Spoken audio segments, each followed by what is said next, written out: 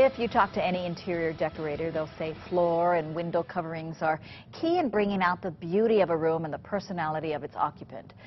That's whether you're talking about a house or a palace. New pre-production rugs were installed yesterday at Iolani Palace, and it now looks a lot more like it did when King Kalakaua and Queen Kapi'olani strolled the hallways.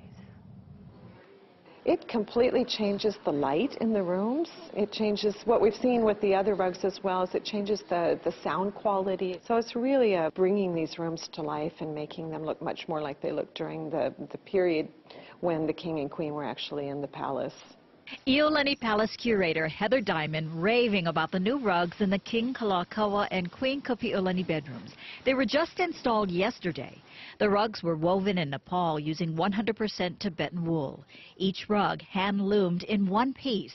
They've been a legacy of love and a lot of textile sleuthing. The project began in 2006 with the previous palace curator, Stuart Ching.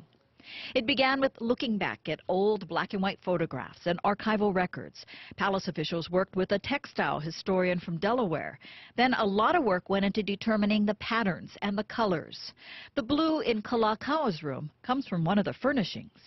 We have a vase in this room called the Prometheus vase, and that color is called peacock blue, and that was an inspiration for getting the colors for the draperies and the carpets, using the kinds of colors that were popular at the time.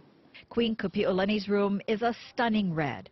The textile project included not only rugs, but curtains and bed hangings as well.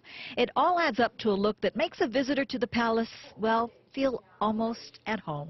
When people walk in, it's really walking back into history.